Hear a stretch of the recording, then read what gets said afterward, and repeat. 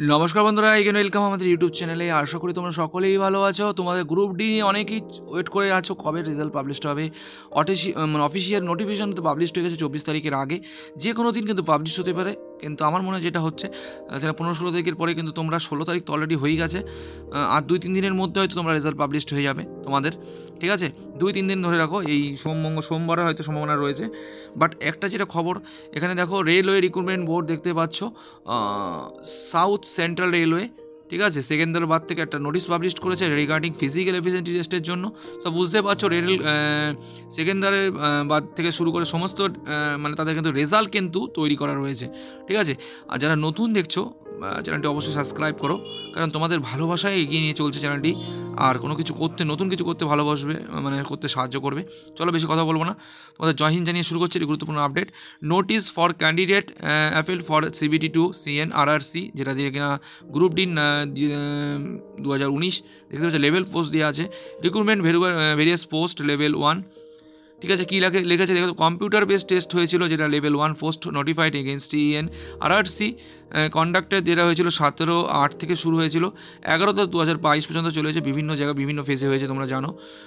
আর ডিক্লেয়ারও করা হয়েছে মানে 24-12 তারিখের মধ্যে কিন্তু ঘোষণা করা হবে রেজাল্ট, তার আগে পাবলিশড হয়ে যাবে। All candidate, the candidate who have opted for south central railway and accepting to the qualified CBT to advise that physical efficiency test PET is planned, who is likely to conduct for shortlisted candidate from 12/1/2023, মানে জানুয়ারির 12 তারিখ থেকেই কিন্তু তোমাদের শুরু হচ্ছে। যারা সেকেন্দ্রাবাদ আছো, তাহলে মনে রাখো যে এটাই, যে সমস্ত ডিপার্টমেন্টেই, মানে সমস্ত ডিপার্টমেন্ট বলছি, সমস্ত জোন, ইস্টার্ন রেলওয়ে, সাউথ, তাদেরও কিন্তু সেম এরকম টাইমেই শুরু হবে।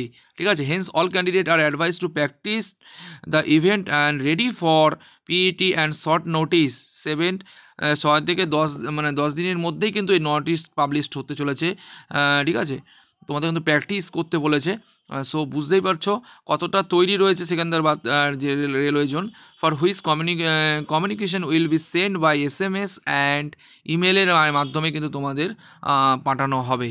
সো হাতে কিন্তু টাইম খুব কম টাইম আছে। যারা কিনা একদম বর্ডার লাইনেও আছো, তারাও প্র্যাকটিস করে দাও, শুরু করে দাও।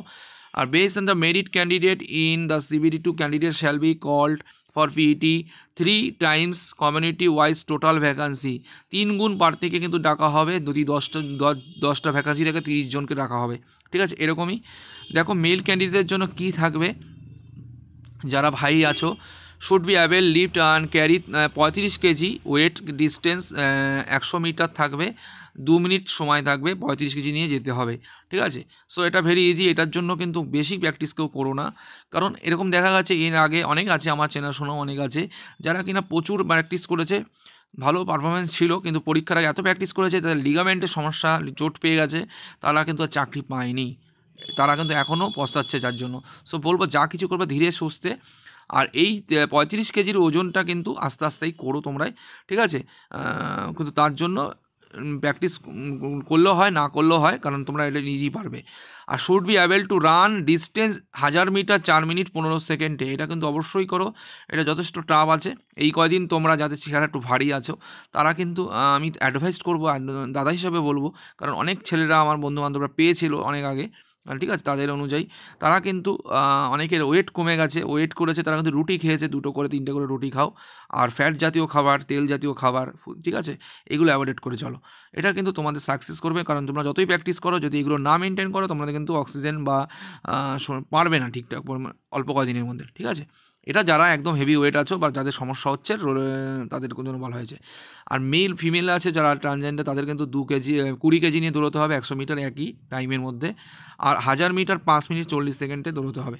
ঠিক আছে, the person with benchmark disability and course complete apprentice যারা আছো আর এক্সেমটেড ফ্রম অ্যাপিয়ারিং PET, তাদের কিন্তু হচ্ছে না। যারা অ্যাপ্রেন্টিস কোর্স পাস করা এবং the person who is benchmark disability, ঠিক আছে, তাদের কিন্তু লাগছে না।